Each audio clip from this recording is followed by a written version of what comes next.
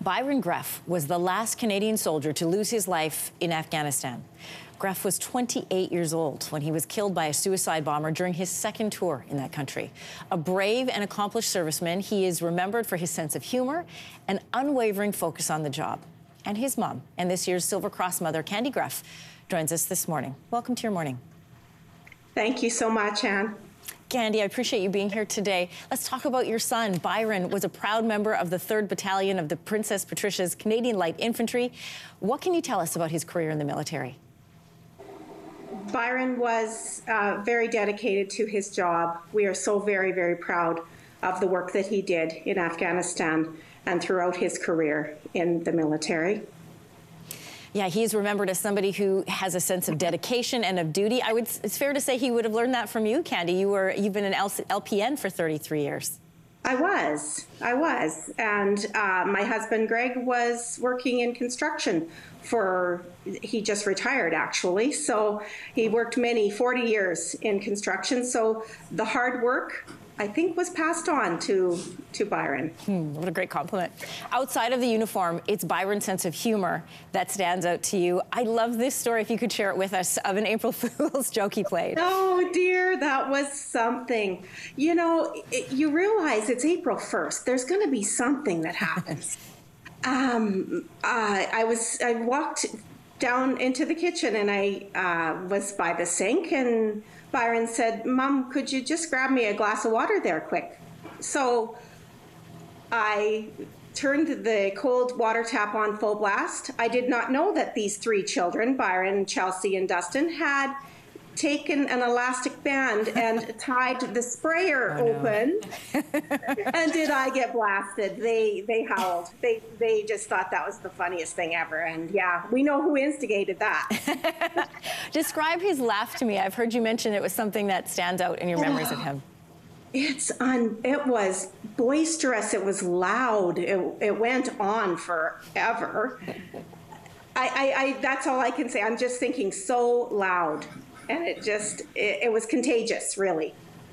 You know, on days like today, we appreciate the stories of our Silver Cross moms because it can be both a joy to remember those you've lost, but it also dips into the pain of that loss as well. It certainly does. What do you want people to know about other mothers, other military moms who have lost their kids?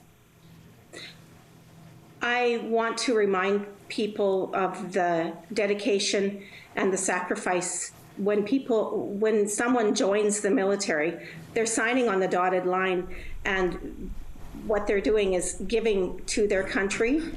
And all of the Silver Cross mothers and families who have had to suffer through, and most likely, as we do, continue to suffer through all of the pain that is associated with losing someone so dear and in such a tragic way. I want them to know that we understand and we get it. We are with them, and I'm very proud to represent all Silver Cross mothers and families. How is Byron being remembered?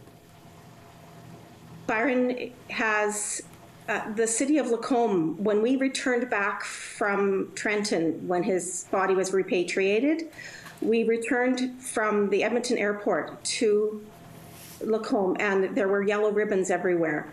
There is a bench at his high school, an outdoor classroom that has a bench with a beautiful plaque on it. There's a decommissioned light armored vehicle at the cemetery. The Lacombe Legion has named their upper hall Byron Geff Memorial Hall. All of it is overwhelming, and so thankful to everyone who has put endless effort and endless hours into all of these things they're remembering him with us, and we are so appreciative of all of that. Candy, what does it mean to you to get to share these stories about Byron today across the country?